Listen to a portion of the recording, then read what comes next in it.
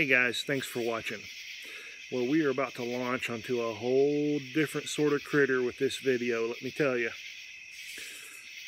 You guys know I love metal detecting, and I'm not about to abandon that. I'm going to keep right on metal detecting, making metal detecting videos, but I think you know by now that the thing that drives me is my passion for history. And this video has been something that I have been thinking about for over a year now. And I think it's time to do it. I have an object that has traveled with me. It's been with me through marriage and 4 children and a lot of stages of life. It's been with me 21 years. And it's been a mystery for 21 years. It's been a story without an ending for the last 21 years. And in January of 2019, this little object's going to turn 100 years old. And my goal is to get it back to the people that it belonged to. And I need your help to do that. I'll explain a little bit more about that in just a second.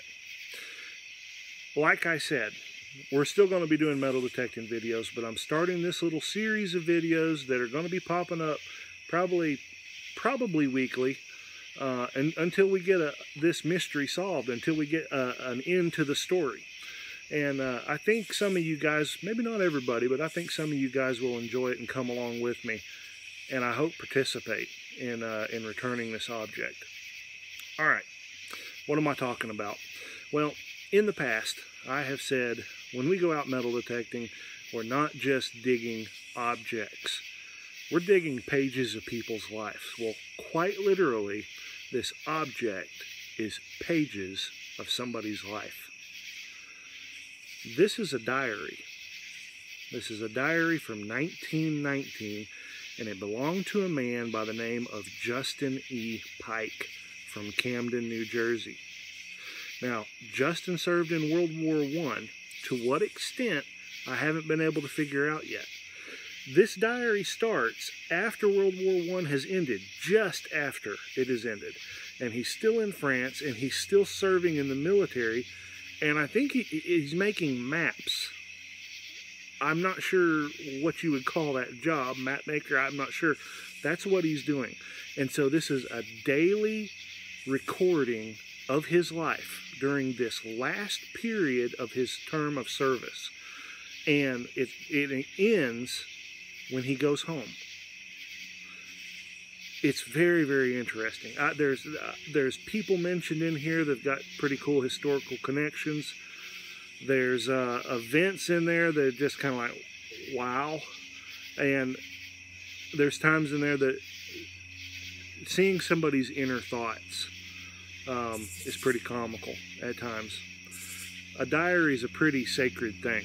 And to be able to open this up, it's pretty cool. It's pretty cool.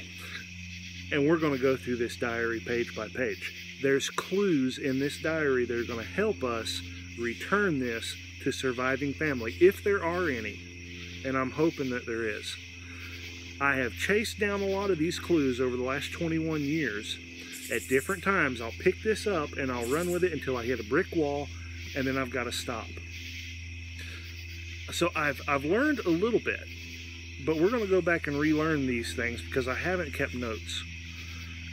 And you can help me. And I have a suspicion that one of you watching this video, or maybe a handful of you, probably have skills that far exceed mine and are going to be able to help me greatly in returning this. And then I'm going to video the return. Now, I may not be able to put the object in family members' hands. I'm not sure where they're living. We may have to mail it. But there'll be phone conversations, and I'm going to ask if I can record those and share the entire process with you. And I'm going to thank you in advance, because I know some of you guys are going to help. So, a great story. You're going to enjoy reading this diary with me.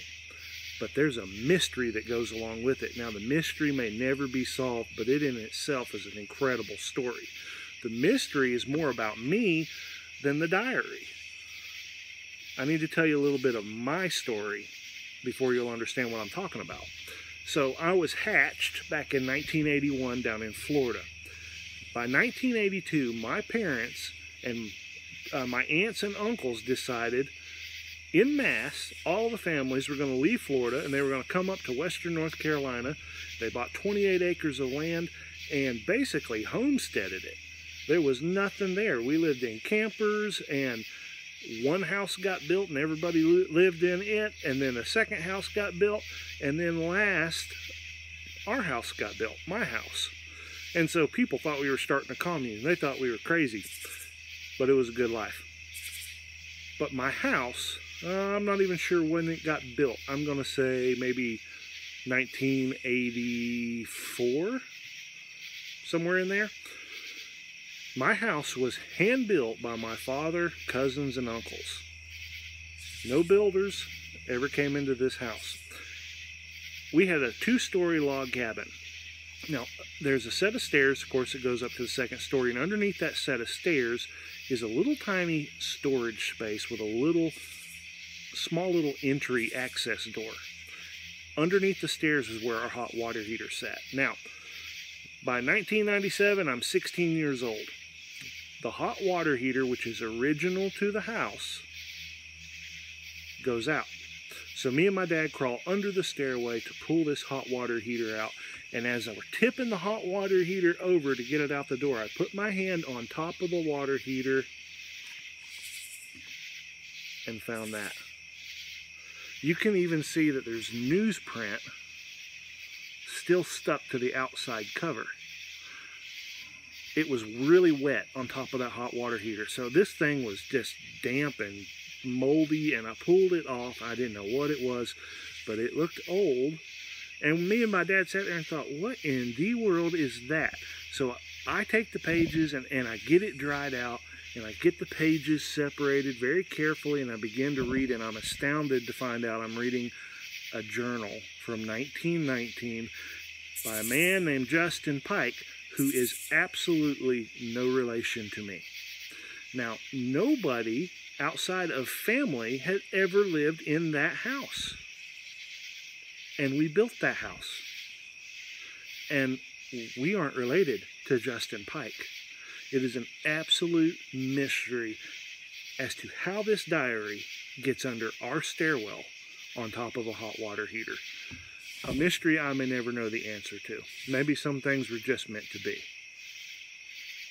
But I think finding this diary probably had a whole lot to do with my love for history and my love for a good story. And we're going to hopefully bring that story to an end over the next weeks and months. So, here's what I want you to do. If you're interested in helping me, get out a pencil and a piece of paper. We're going to start going through this journal page by page, and I want you to start jotting down the clues. If you got any bit of a genealogist in you, or you can do good internet research, maybe you're going to stumble across something that I haven't. And maybe, just maybe, we can find the family of Justin E. Pike. All right, let's open this diary and get started. All right, so let's open this up. And it is falling all apart, so I've done the best I can with it, though. Justin E. Pike, with love, Mother. Now, this is the Excelsior Diary from 1919. Now, the first few pages are information, just basic information. Church calendar, eclipses, and then we have each month, and it looks like the moon phases.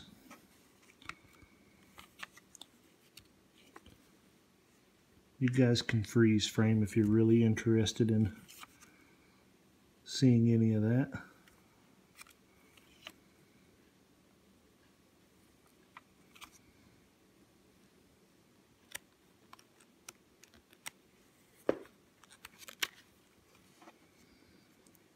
Foretelling the weather, combinations of colors,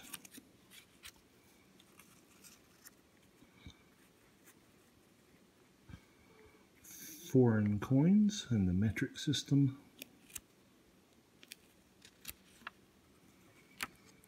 poisons and antidotes.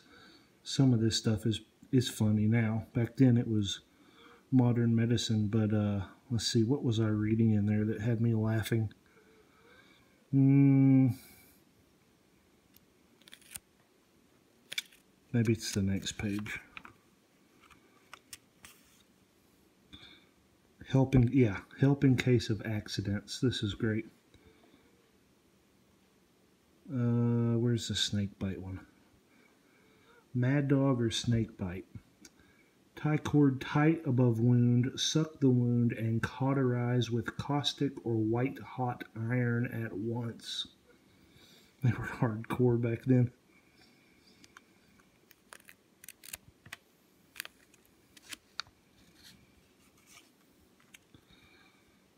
Weights and measures to tell the time of the tide. For a little book, it has a lot of information. Principal cities, and I was noticing, look at the population of Atlanta, 154,000. Boy, that's changed. Business laws. Weekly table of wages. Oh, this was good. So in 1919, do you know the highest wage they had listed? Now this is weekly earnings. $18 a week. So if you worked 6 hours that week, you could expect to earn $2. If you worked 6 days, notice 6-day work week, they didn't have none of this 5-day junk, you got your $18. And that was about the best they felt like printing. Some of these poor guys were making $1.50 a week. That's 3 cents for an hour of work. Puts it in perspective when you find a dime, doesn't it? That meant something. Rates of income on stocks, rules for computing interest. All right, here we go. Things easily forgotten. Unfortunately, I cannot make this out. What he put on weight and height. Not that it matters a whole lot. I can right there on the height. He was very short, which was not uncommon back then. But you can see 5'4", hat size 6 7/8. Now, here's our first clue. Got an address for him. Justin E. Pike, 459 Royden Street, Camden, New Jersey. Mother, L, and I believe that's an H. It could be a W, but I think it's an H. LH or LW Pike. Same address, Camden, New Jersey. And I Google Street View that thing, and it looks like it's an empty lot. So it'd probably been one of them, and it's a narrow, long lot, so it may have been a one of those narrow, tall houses that they lived in.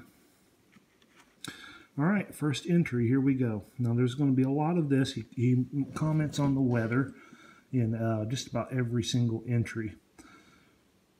First entry, January 1st, 1919. Rainy, off and on, all day. Not in office all afternoon. Thursday, rain off and on all day. Sun shone for a few minutes. Not much doing all day in office. Worked until 12:30 p.m. on sketches for, I think that's liaison and barrage fire for maneuvers. So there was still some military activity going on. This word right here, I'm having trouble making out. I think it's liaison though. All right. I'll try to hold it up so you guys can get a good view. Cloudy and rainy all day. Not much doing in the office. Working on citations mostly. Sent package containing lace for neck and medals home to mother. Lace cost 15 francs. Possible clue there. I said I did not know the extent of his military service, what medals did he get? Okay. This is, like I said, right after the end of the war, which ended in late 1918. So did he fight? I guess is the answer that I'm looking for. Or was he kind of, rear echelon? Was he an office worker the entirety of the war? I'm not sure. I don't know if this map making and sketches that he's doing is a new thing for him, if that's what he's done all along. He's very cost conscientious. You'll see that as we continue along.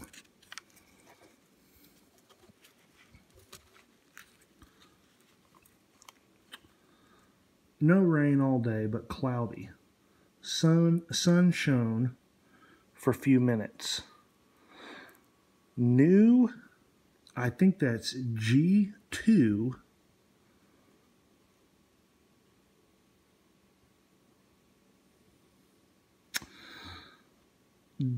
Dougherty. Okay, Dougherty. That's for sure Dougherty. It's two initials and Dougherty. Came in. Made signs for office doors all day. That's a name, and that might help us to identify where he was serving, who he was serving with. I've not found anything on that name yet. I'll let you look at it. I'm pretty sure that's G2 though, the beginning there, but everything after G2 until you get to what looks like something A. Dougherty, I don't know about. Sunday the 5th, cloudy all day, made signs for office doors, not much doing in the office. I hear that every boy from Camden received $2 from some committee. I did not. That kind of tickled me. The sun is shining, but it is not for long. This morning,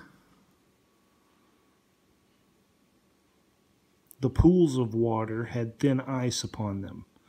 We are still in, all right, here's a location. Now, I'm going to butcher this because I'm not French, but I'm almost positive that is Bourbon-les-Bains. BOURBONNE-LES-BAINS. There is a city that I have found named that. Had exercise 9 to 9:30 a.m. Guys, I'm going to be limited on time on these videos so that we're only going to be able to do a handful of these pages, but now that we're into the diary, it'll go quicker in the next videos, but be taking notes if you're wanting to help me do some research. Clear but cloudy all day. Lots of maps of Langres came in. Not much doing in the office. In the office all day.